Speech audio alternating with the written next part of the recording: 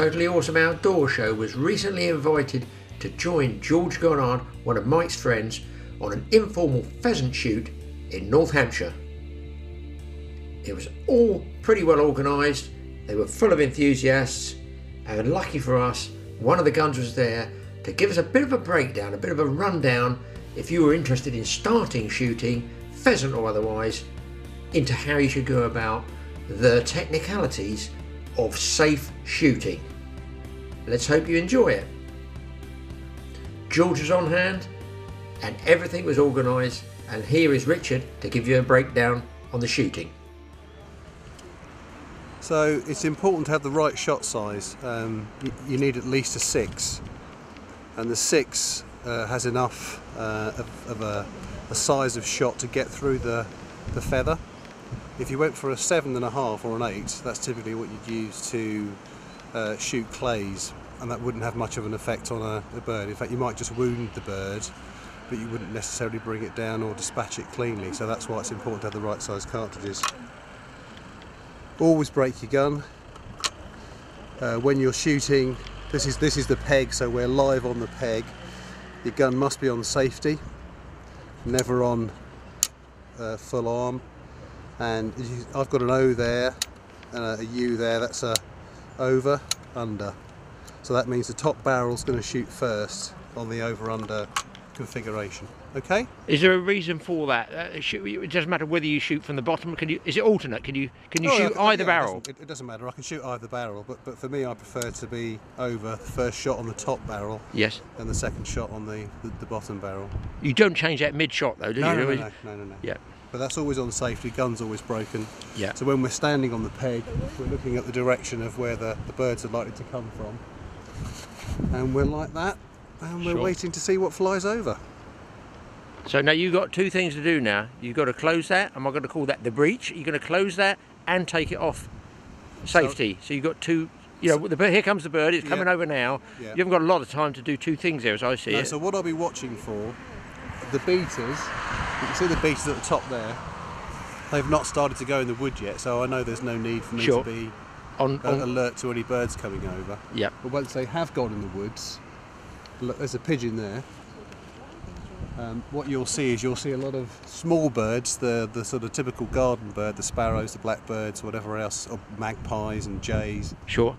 They'll be spooked and they'll probably fly towards us. That'll be my first indication that the beaters are pushing the birds forward, and flushing out the game birds. Then, and only then, will I put the gun into a fully armed position. Okay. And upright. Yes. And then I'll await the first bird over me. Do you close that and then put it live, as it were? Yeah, I will do. Yeah. And always pointed to the ground. Yeah. So I'll always close the gun in the ground like that, pointing down. Yeah. And then swing up, and I'll just hold that. I'm still on safety. Yeah, and then you come off safety then. I'll come off safety then, and I'll be ready. So this is armed and ready to fire. I have one major mistake as a cameraman. What's that? You're wearing earplugs. Yes. I have to. At the end of the day, I'm going to be in the bar saying loudly. It's good though, because when I'm in the bar and everybody says your round of drinks, I can keep saying, sorry, pardon. Thank you very much. And then we have to take care of cyclists. So you always unload the gun away from beaters, bystanders, anybody else. So I'll always be looking for a safe space. Sure. To point the gun, break it. Yes.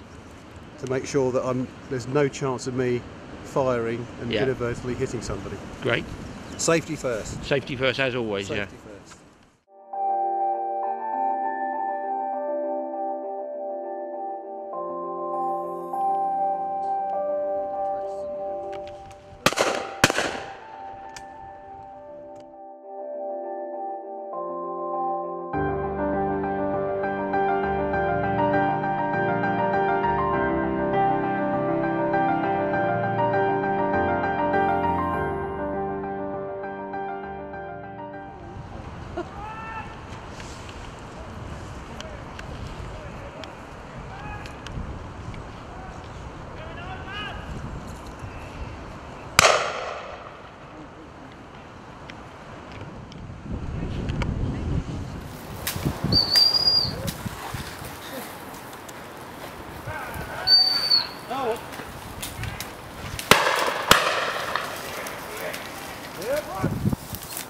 Forward! Go, in!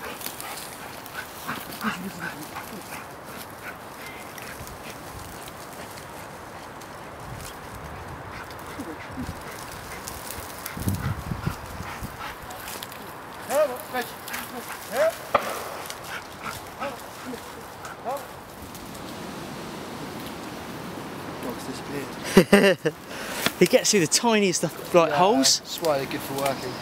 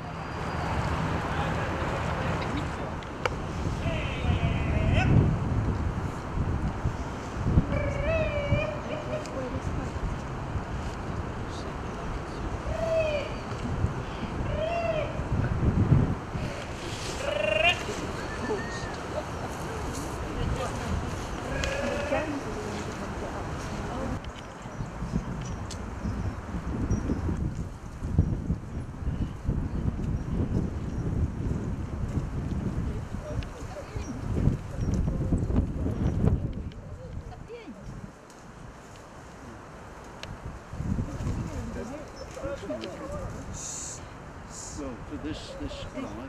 Perhaps they walk on something. Oh yes, there's somewhere else to go. Oh, right.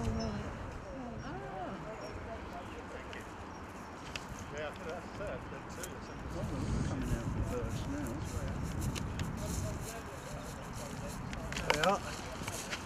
Female. It's a hen bird, yeah. Yeah. Happy Christmas.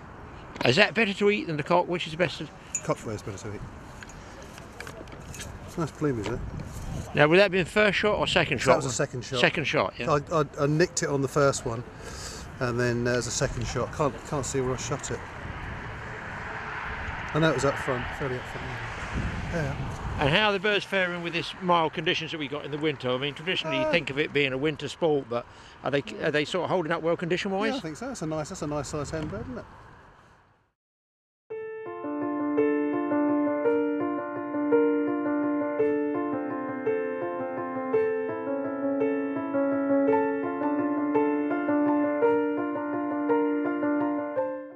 With one section of woods covered and success, as they say, in the bag, it's time to change over to another area.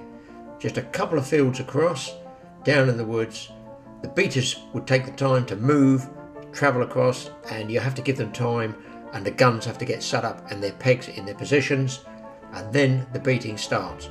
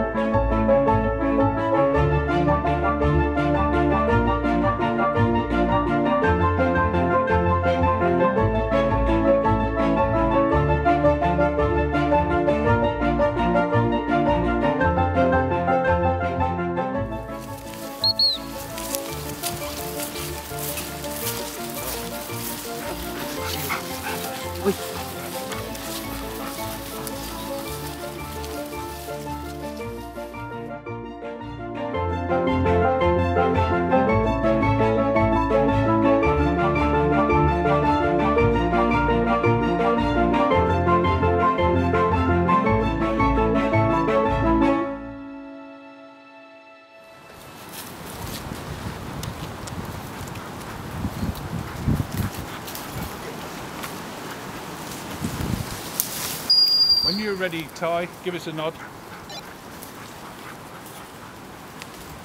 You stay with me. Roger that, we're moving now, over. Roger that. Roger Delta. Nice and steady. I've got something in the wood. Hang on a second. Hold the line. Come through. Ready to move. You start moving.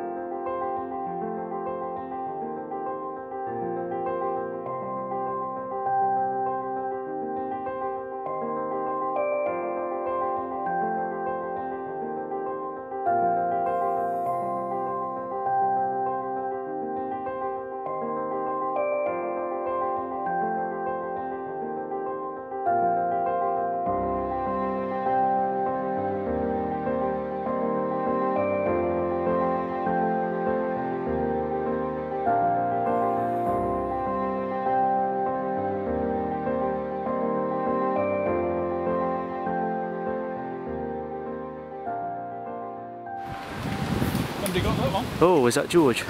No, So your dog gets that now? Is it? Come on, Will. Does he come back to Willie you? will. Come on, Will.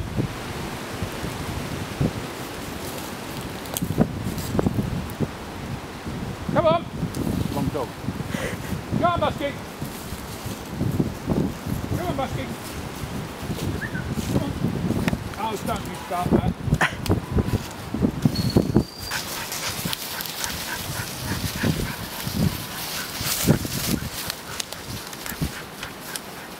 That's a hen bird.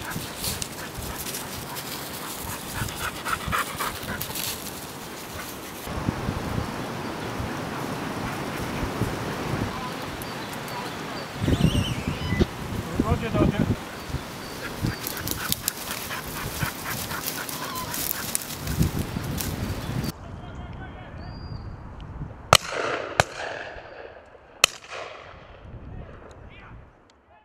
And you know, I don't think it was the guns on the day that had the most excitement and the most enjoyment. I personally think it was those dogs.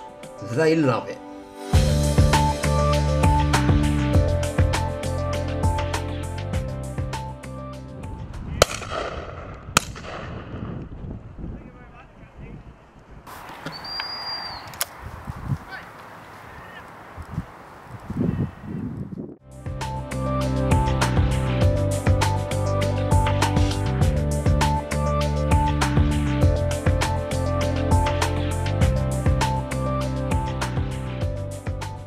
I can hear him.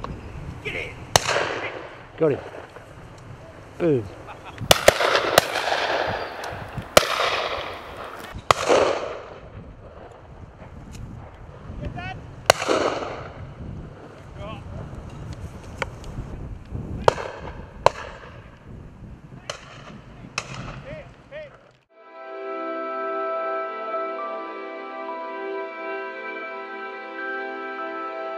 We're into the final pickup of the day, a great day's sport, track down those feathers, pick up the last of the birds, and then basically head back.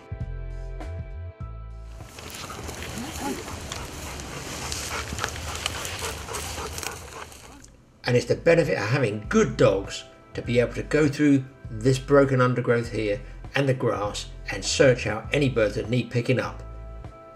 I was there with the camera and I was looking. Personally, I couldn't see, and I knew where a lot of them landed. Some were pigeons that had been shot previously, but the dogs do their work and the guns go away happy.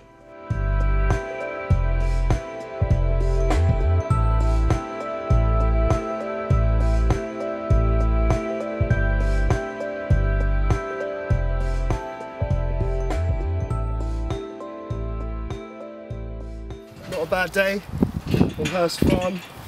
We've just started shooting this farm again. We put down about 300 birds this year. It's quite an informal shoot. I don't know what the actual final bag is today, but we're looking probably, I think, circa 15 maybe in total. We've got to go in now and do the final count, have some food and get on with Boxing Day.